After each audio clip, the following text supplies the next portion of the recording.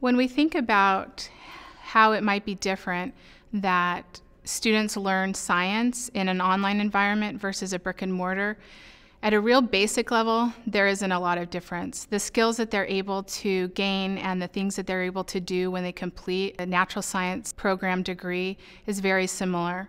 Obviously, being in different areas all across the globe, it's different than a brick and mortar institution. At the university, we are innovative in being able to deliver the same competencies, the same techniques, the same skills that students would learn in any type of university, but they're able to do it at their pace, at their time, on their schedule, which is particularly useful for working adults and those that have busy schedules. In the natural science program, we have the ability to have students complete labs in a variety of contexts. So one of the main things that we're able to do is we have hands-on science lab kits that are sent to students. And so those arrive at their homes and they're able to unpackage them and perform experiments and do different scientific techniques with those hands-on lab kits. And there's also other digital 3D imagery as well as simulation models that we use in some of our courses. In anatomy and physiology, students will receive actual specimens. So for example, a brain specimen, and they'll dissect that specimen and be able to then demonstrate on a video their competency of the anatomy of that brain structure. Our program in the natural sciences, we have two emphases. We have one in earth science and we have one in biology.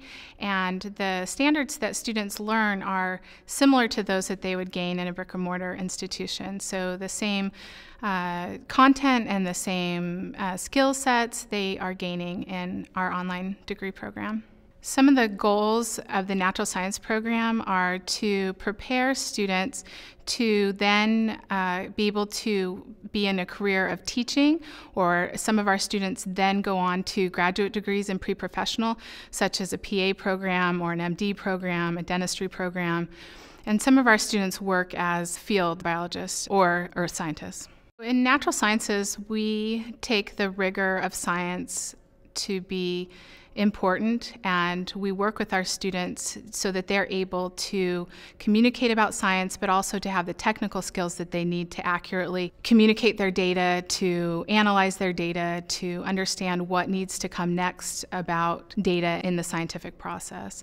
And so coaching and mentoring someone like that both takes into account the content as well as critical thinking processes. When I teach students, I want the projects that they're involved in, the papers that they're working on, for those to matter to them and for those to be able to work for them to accomplish their goals. So in science, it's really important to keep the curriculum current. That's the nature of science. Science is always changing, data's being produced, experiments are ongoing, sometimes conclusions change, and so it's really important as faculty to stay current on what the latest conclusions are, and then to communicate that with students. But we also work with students to understand that scientific process and understand how to look for new information and incorporate that into current scientific hypotheses and theories.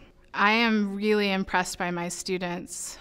As I get to know my students and I realize all the things that they're juggling, all of the demands that they have on their time and their energy, and that they have the perseverance and determination to finish something that's important, to show those around them that what they do matters and that their education matters to them.